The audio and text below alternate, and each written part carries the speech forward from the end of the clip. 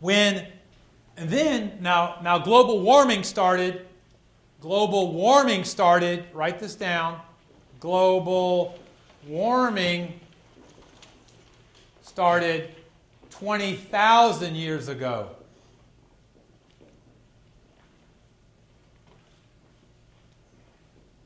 Get that down? Years ago. That's when global warming started. And there was no men in North America 20,000 years ago. Okay, so whatever reason, global warming started. So when the Earth starts getting warmer, what happens to all this ice? What? See, it's a hydrologic cycle. So when the ice melts, what happens to it? The runoff. Look at your own chart, the runoff. I like that chart. Okay, so this ice started getting warm. It started to melt, right? Ice was turning into water. It started coming off here in huge rivers, serious erosion, deep valleys. You'll study about that, right? Okay, but what happens to the glaciers? Yes, and what happens to them? They retreat. Yes, they go up like this. And what do the animals do that were down here?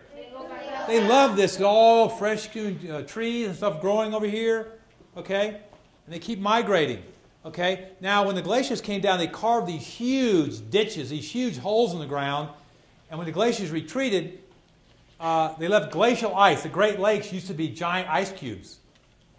Okay? And as they retreated, they left ice cubes there. And eventually, the ice cubes melted and turned into the Great Lakes, and they're very, very cold because it used to be ice from a glacier.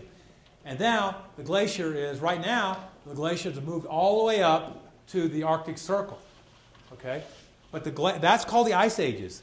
And I just did the last one, but I think your books will say it came down 4 times.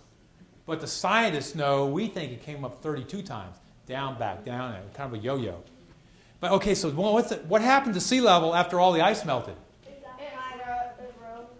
Yes. So are you surprised that sea level is going up now? Because the ice is still melting. So what happens if it gets colder again? What's sea level going to do? Yes, as the glaciers come down, sea level goes down. As the glaciers go back north, what happens to sea level? You get it? And in our scientific papers, we call that the sea level yo-yo. Glaciers come down, sea level goes down. Glaciers go up, sea level comes up. Okay? So, what we're doing, also, our Geological Society, we are donating a mammoth bone. We're donating you, and write this down, a mammoth bone for your own school that was found here. It's 13,230 years old. Okay? And what we're doing, we're going to donate this bone right here to you. This is a mammoth bone on a stand, and we're going to give you a poster. Can you bring that one of those posters over, Alan? To your school. This is going to be a permanent. How old is this bone? 230-year-old mammoth bone. So what we want to do, this is what we call our seeds. We're trying to plant the seeds of geologic curiosity. We want to have this in your trophy case of your school. Slide a couple of trophies over, okay, and put a mammoth bone in there that's 13,000 years old. And we're going to give you this poster also. These animals, a mammoth, a mastodon, and a gomphotherium. Gomphotherium had 2 tusks on the top and 2 on the bottom. Had 4 tusks. They found these in our area, okay. But this is a mammoth bone right here.